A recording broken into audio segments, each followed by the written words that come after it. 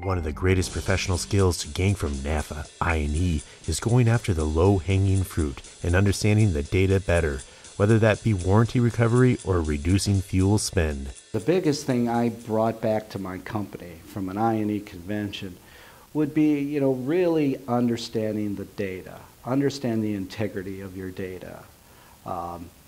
Obviously, there's different accounting systems, software systems that are available, and that's what's nice with the I&E. In my particular case, I had a chance to talk to some of these software companies, and just knowing that by gathering more data, and better understanding data, and this came from the conversation with the software engineers, I have a better opportunity to go after the low-hanging fruit, whether if it's in warranty recovery, whether it's in reducing your fuel spend, and how the technology that's available that can help you achieve your cost savings goal in the fuel arena.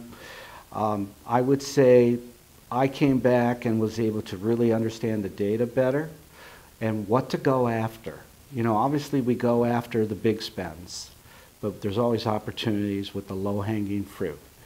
And that can be as reducing accidents, collision costs, changing driver behavior. You go to an I&E, you attend a risk and safety seminar, and it really brings to the surface of what you should be aware of or how to analyze your data.